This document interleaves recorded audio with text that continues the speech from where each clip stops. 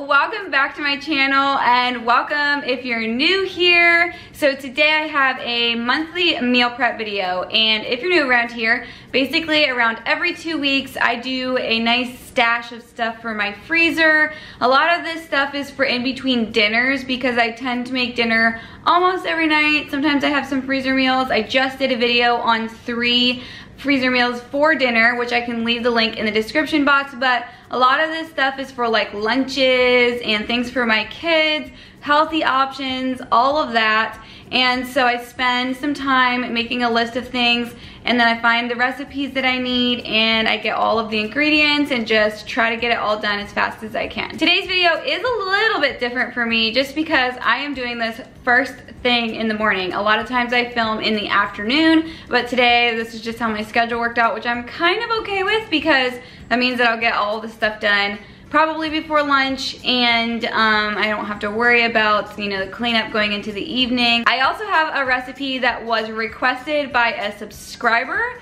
so I'll be telling you about that here in a little bit. If you ever have any ideas or requests or things that you might like to see me make in these types of videos, you can always leave them in the comments. I do read them as much as I possibly can between being a mom of 3, and I do take like into consideration, and some of you guys have given me some pretty good ideas. Also, if you're new here, we do have some gluten sensitivity in our household, so I do tend to go on the gluten-free side. There are times that I will tell you like what you could do if you aren't gluten-free or other options as we go along. Most of the stuff I'm making today is new recipes. I think there's 1 or 2 things that I have shown you guys before, but we like variety and don't always do the exact same thing. I also wanted to tell you guys that today's video is sponsored by Freshly, which this has been such a cool opportunity because I've actually looked into this before, and I actually have been using them for a few weeks now. I wanted to test it out and just really know that it's something that's quality and something that pretty much anybody would eat. Corey and I actually have both been eating their meals. They're just so convenient. If you guys don't know this, my husband's a contractor, and there's a lot of times between jobs that he stops here at home and eats lunch, and sometimes I'm in the middle of something or whatever, it's kind of unexpected, and it's so great to be able to pull one of these out and just put it in the microwave, heat it up. And the thing that I have been so appreciative about this is you can tell that it's never been frozen. It's so fresh. It tastes like the type of meals that I make myself, and they are all pretty much gluten-free, which helps out so much, especially considering that my husband is so sensitive to gluten. Here are a few of the meals that I selected for this week, and it is creamy chicken casserole, spring chicken pilaf, white bean turkey chili, and a buffalo chicken dish. And they have nutrient-dense ingredients, high-quality protein, and complex carbs to keep you energized and feeling really great. For somebody that's on the go a lot, I know that eating healthy can really be compromised just by grabbing what's easy, and I feel like this is a great alternative. I know a lot of times we push off eating healthy, but this is one way that you can get started right away. So some of the things that you get with Freshly is access to a rotating menu that is created by nutritionists and chefs. Freshly's food philosophy is less sugar, less processed foods, more nutrition without compromising great taste. Each meal is between $7.99 and $11.99 depending on how many meals you get for each week. This is one of my personal favorites just because our schedule can be super crazy and I don't always have everything planned out to the T. They are packaged in a way that they are fresh for an entire week before needing to be frozen. It tells you how long to microwave it for, which is always 3 minutes or under, and then of course you can see that it is gluten-free and it gives you all the nutrition facts. So if you check out my link in the description box, you will get $30 off your first 2 weeks with Freshly. As a busy mom and somebody with a very fast-paced lifestyle most of the time, I just highly recommend this. You know, it eliminates having to do a lot of food prep, especially for yourself as a mom. And if you aren't eating healthy right now and are really looking into a healthier lifestyle, this is definitely the ticket. All right, so all of that being said, now that I told you about my little gold mine over here with Freshly, let's go ahead and get started. So the first thing I think I'm going to start off with today, because as you guys know, whenever I do my meal preps, I'm always keeping my oven going. I'm always trying to kind of strategize so that I can make the best of my time as I'm cooking and prepping, making sure that I'm keeping my stove going if I've got stuff I need to go on the stove. And so today's recipes, I would say go between like really easy and maybe like some medium skill, particularly this first one we're gonna start off with, and that is doing some pizza pockets that are gluten-free. I've never made this recipe before, and as I told you guys before, if stuff flops or doesn't work out, I like to show it to you. So we'll see how this goes. The recipe I found on Pinterest, she said that it works out every single time. So we will see, and let's go ahead and get started. This recipe for the dough part of the pizza pockets seems so incredibly simple. So if you have a gluten-free flour that you like, that's your favorite, you can get that. I just got the kind from Walmart that's a Great Value brand. So this does have xanthan gum in it. That is one other ingredient, but she said if your mix has xanthan gum in it, to not add more. So it has gluten-free flour, baking powder, salt, and then you add in some yogurt and some water to kind of make a dough mixture. So we'll see how this goes. I'm gonna whisk the dry ingredients first and then slowly add the wet ingredients.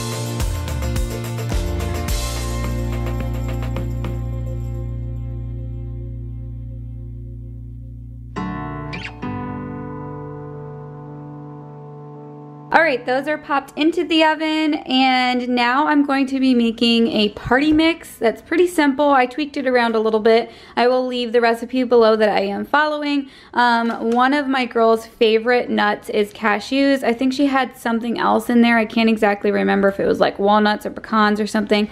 And then I have gluten-free pretzels and then rice squares. And I know in the recipe she had done half corn squares, half rice squares. I just grabbed a box of rice squares, and then the other part that I'll be heating up on the oven to mix into it is onion powder, garlic powder, salt, and Worcestershire sauce. I think I said that right. And then a stick of butter.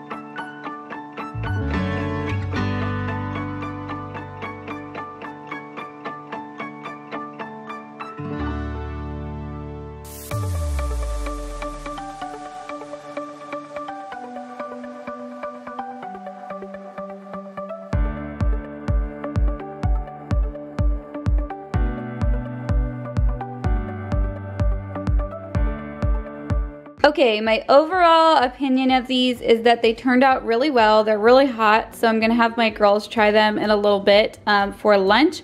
But I think they turned out well. The biggest thing I think was just learning kind of a method of how to fold them over and make them into more of a pocket size. Or I could even make them into a longer like stick size, that kind of thing. So I think I may actually make a double batch of these again in the next few days just so I have a good amount in the freezer. But this was a good trial run and they smell really delicious. If you're a subscriber or you're somebody that watches my videos pretty regularly, then you know what I'm about to do. So this is a recipe that's been tried and true. I've made it quite a few times and it is a copycat for Chick-fil-A nuggets. And it works out so well. It is gluten-free and it's just delicious. Even my husband really likes it.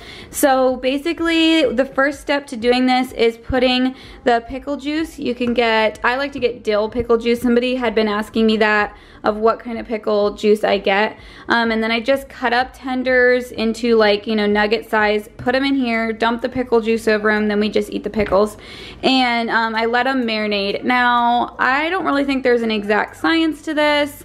I just kind of let them marinate till I'm ready to put them in the oven. Sometimes it's a few hours, sometimes it's an hour, sometimes it's just, yeah, it just depends on the timing. I don't really like have any certain amount of time that I think is good. So I'm gonna get these in here and then go to my next recipe.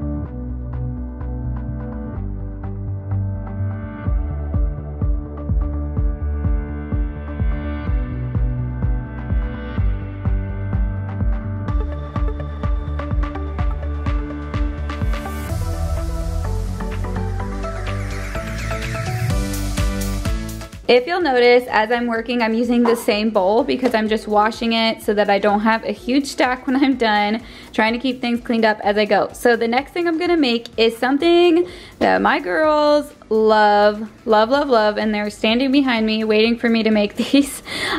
So they like cake pops, of course, generally from Starbucks. And so we're gonna try to make a healthier version of these today with almond flour, dates.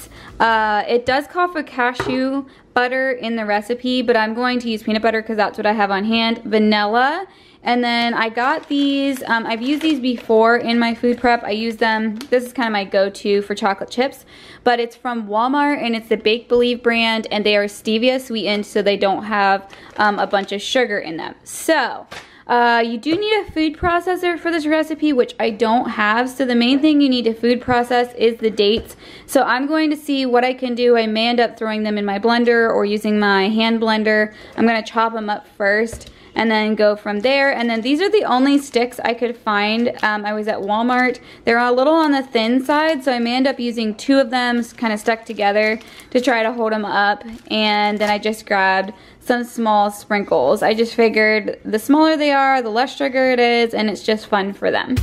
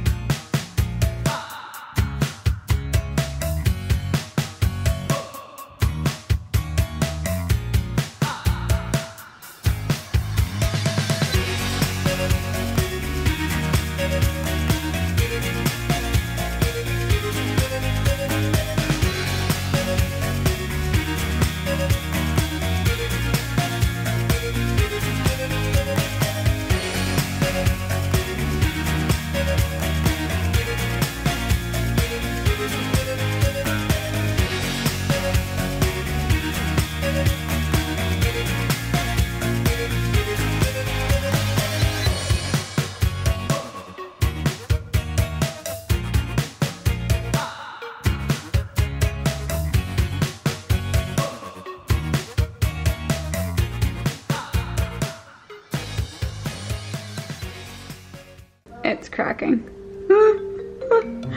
Oh my gosh. They broke. I know. They look awful, don't they? Is that how Starbucks does it? No. You could go to Starbucks and ask them. They look terrible. I should go to Starbucks and ask them, is that what you just said? Well, they don't make them like this. Ask them how you can do it. They're so bad. Oh no, it's gonna break. Try plan B here. Alright, so as you can see, we had a bit of a fail situation with the cake pops, but how do they taste, Abby? Good. Good, yeah, she tasted them, she said they're really good, and then they also ate a bunch of these, so I'm gonna definitely be making more of these, and then just like flash freezing them, putting them in bags so that they can be heated up really fast. So I think what I'm gonna try to do to salvage these is put them in the freezer, let them freeze, and then try putting a stick in them. And if not, I guess you guys can just eat them with your fingers. What do you think of? You think that? Because I love these little guys. You like those little guys? Okay. All right, we're gonna put them in. Also, the party mix is done, so I am going to put half of this into a snack container in the pantry, and then the other half I'm gonna put into a Ziploc and just stick it in the freezer so that it doesn't get stale. That is something else you can put in the freezer, is just dry snacks and things like that to help them not go stale.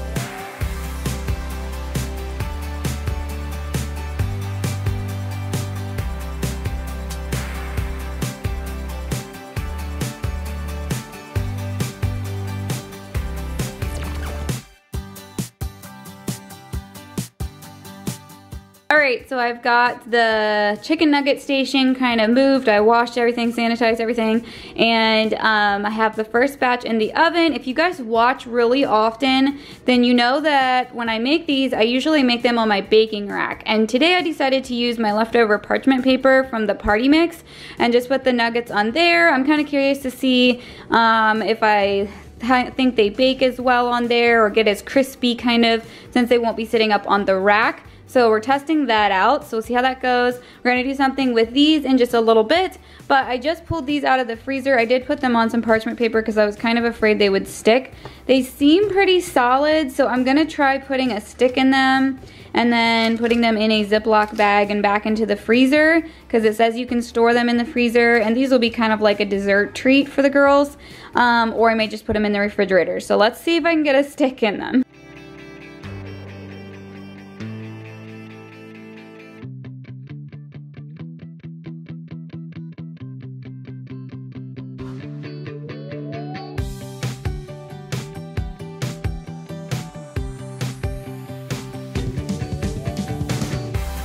Okay, they're not quite as I envisioned them, and I think this recipe would have worked out a lot better had I had a food processor, because I think it would have blended up the dates better and made the dough or batter, whatever you want to call it, stickier and then obviously more dense. And I think it would have all worked out a lot better. Plus, I think having a little thicker sticks also would have helped me. But either way, my girls are gonna think that these things are awesome. And actually, they love anything with sprinkles. And a little tip for you, if you have a little one that is just not doing very well at eating their food, just putting a little bit of sprinkles, even on like mashed potatoes. I know it sounds kind of funny, but it makes them want to eat it. I've done it before. We've put sprinkles on a lot of things, and sometimes it even helps them try new things that they think will taste gross, and then they end up liking it. So just a little tip, but I know that the girls are gonna think these are great. Are you excited? They don't quite look like Starbucks, but they look a little similar, huh? You think they'll make a good treat like after dinner?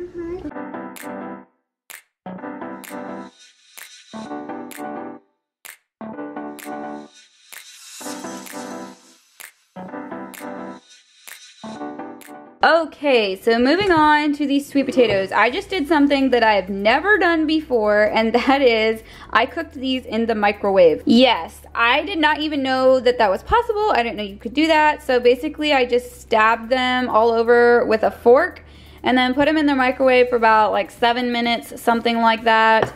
I'm not endorsing doing this because I don't necessarily know if it's actually safe to do. You could look it up online, but this is what the recipe called to do. So I decided to try it, take my chances, and it worked out great. So I can't remember if it was the last meal prep video or the one before that, but I made some broccoli tater tots, and the girls really loved them, and it was an easy way to get veggies in them because they're finger food, they're bite size, and you can dip them in ketchup or ranch or something like that. So this time I'm going to be making a spinach sweet potato tot. So I'm gonna put all of the ingredients in here. Like with everything else, the recipe will be below, and then I'm gonna chop up the spinach, put it in here, and then put it on parchment paper in tot form and stick it in the oven.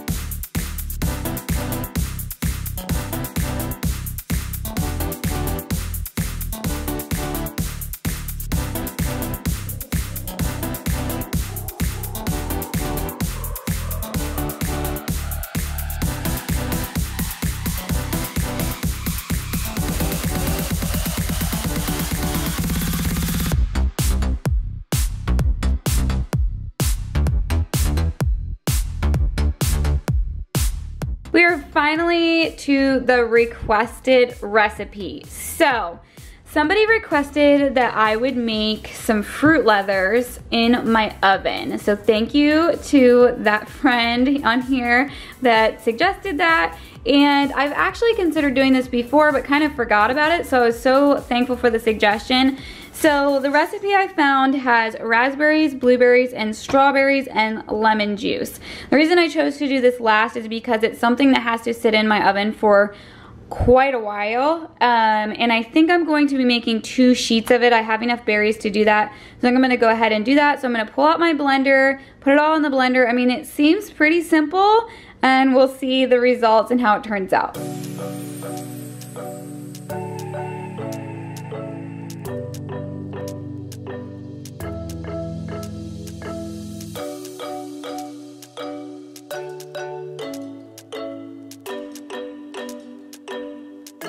All right, these are done. I had flipped them over one time and they've worked out perfectly. They remind me a little bit of the broccoli tots I made, but they smell really, really good. So I'm curious to see what my girls think of these. I'm sure they'll like them. They have Parmesan in them. I did Parmesan instead of the cheddar just because I had that on hand and threw it in. So I will flash freeze these just like I do the nuggets and then put them in a baggie, and then I can just heat them up really quickly. So now I'm going to take the fruit leather that I blended up, and I'm actually going to replace this parchment paper on this pan and put them in both pans and stick them in the oven.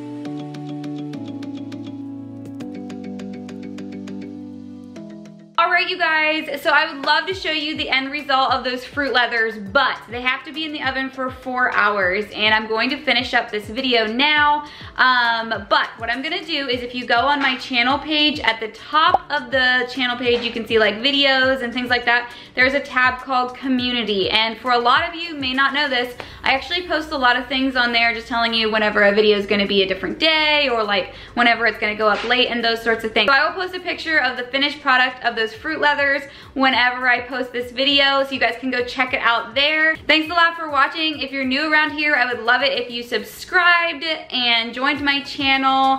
And also don't forget to check out the description box to try out Freshly for yourself if that is something that interests you. Leave a comment below, give this video a like, and I'll see you in my next video.